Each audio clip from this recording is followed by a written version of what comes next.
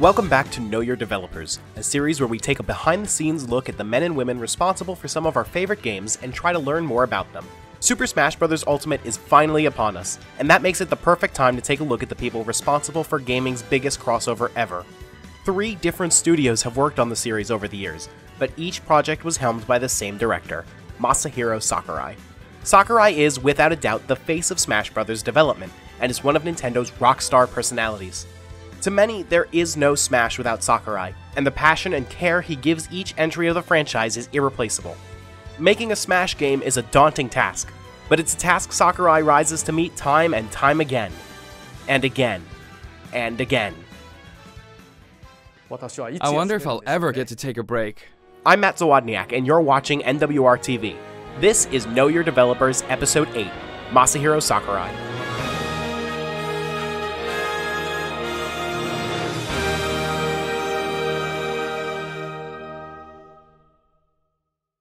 Sakurai wasn't always destined for game development.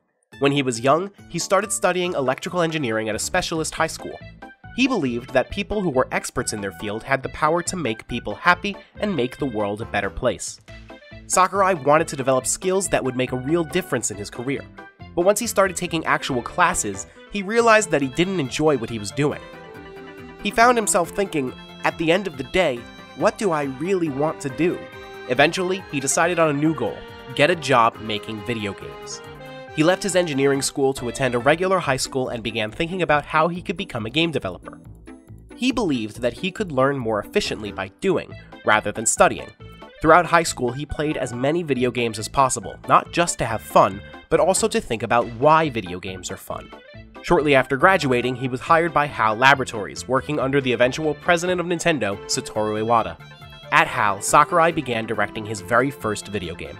One of his core tenets in the game's design was to develop a game that would be very simple. He felt that games could be too complex for beginners because of how many buttons there were on a controller. His initial proposal was to make a game that could be played with only one button. A simple game needed an appropriate main character though, so at the age of only 19, Sakurai came up with the right formula for making the hero the game needed. First, you draw a circle, then you dot the eyes. Add a great big smile, and presto. It's Kirby. Although it didn't truly end up being a one-button game, Kirby's Dream Land released for the Game Boy on April 27, 1992. It was a huge success for HAL, selling over 5 million copies and becoming their biggest release yet. The Kirby franchise would continue to be a staple of HAL's lineup, but Sakurai found his interests drifting towards something a little more intense.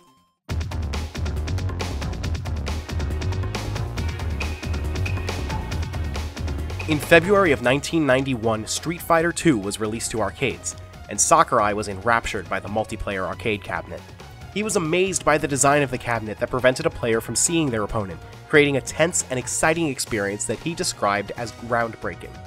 Sakurai would become an avid fan of fighting games, winning a 100-person Street Fighter tournament and regularly going on 50-game win streaks. But one day, he ended up in a match that changed his view on competitive gaming. While playing King of Fighters 95 at an arcade, Sakurai found himself in a match with a stranger that he couldn't see on the other side of the arcade cabinet. He easily took the first 2 rounds, and started to get suspicious of how poorly his opponent was playing.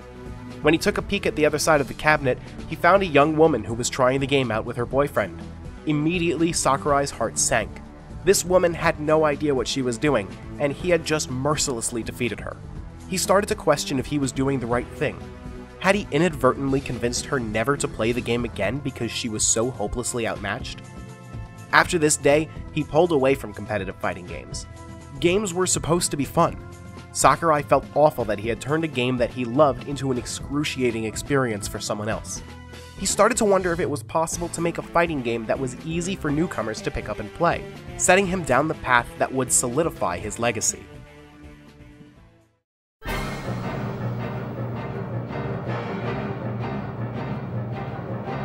By 1996, Sakurai had released 3 successful Kirby games, but he was submitting plenty of proposals and prototypes to Nintendo, who would become HAL's exclusive publisher. One of these proposals was for a new kind of fighting game where, instead of trying to deplete your opponent's health, you would try to knock them off a stage to fall to their death. As players took damage, they would become lighter and easier to knock around. This prototype was named Kakuto Gimu Ryo, or Dragon King: The Fighting Game. Though Dragon King showed promise, Nintendo rejected the proposal in favor of an action-adventure game that he had also submitted. Hoping to release HAL's first Nintendo 64 game by the following Christmas, Sakurai was worried about the amount of time it would take to develop an action-adventure game. The team at HAL believed that Dragon King had potential, but they needed a hook to sell Nintendo on the idea. When they considered the popular rosters other fighting games like Street Fighter and Tekken had at the time, they came to one conclusion: a battle royale between Nintendo's all-star heroes.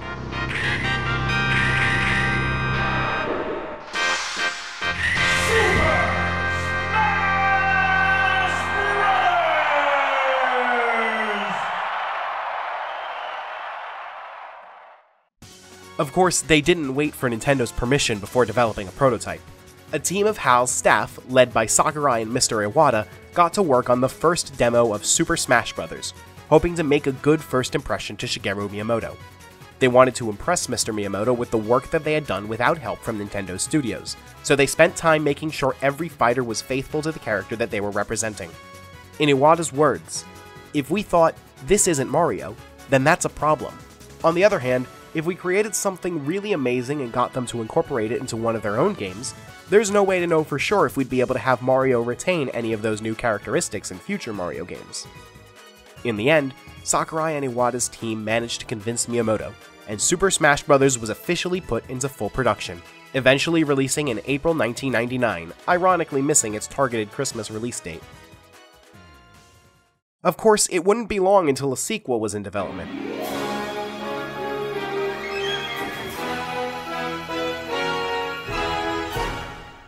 Only 3 months after Super Smash Bros.' release, Sakurai had already submitted a proposal for a new Smash game for Nintendo's upcoming console, the GameCube. A quick turnaround for the proposal ended up foreshadowing a quick turnaround for the game's development. Super Smash Bros. Melee for GameCube would be developed entirely within 13 months. The pressure was immense. While the original Super Smash Bros. Was an untested idea that wasn't guaranteed to succeed, Melee was tasked with following up a massive hit.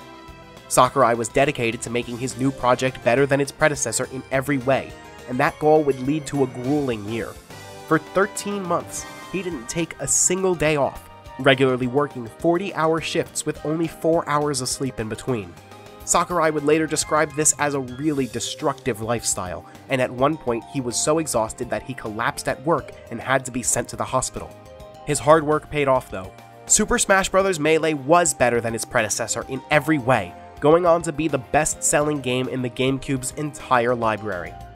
Melee continues to see incredible success to this day, with a dedicated competitive tournament community still turning out to events, including 7 years at EVO with 1,354 entrants in EVO 2018. Despite the game's ongoing legacy, Sakurai still has regrets about it. The high-speed competitive nature of Melee ended up going against his mission to make a fighting game that was highly accessible for all players, especially beginners.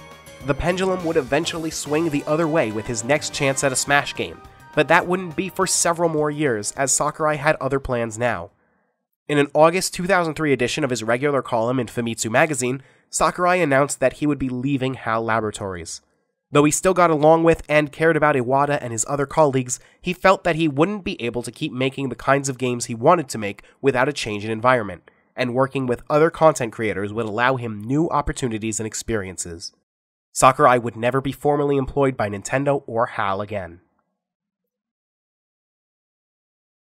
Next time on Know Your Developers, Sakurai develops his first game as a free agent, but he wouldn't stay away from Nintendo for long. Thank you for watching.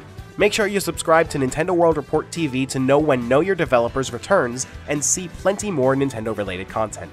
You can also visit our website at nintendoworldreport.com or join the conversation in our Discord server with the link in the description. If you want to support this channel and the site while getting exclusive or early access to great content, check out patreon.com/NWR. I'm Matt Zawodniak, and we'll be back soon with more Know Your Developers.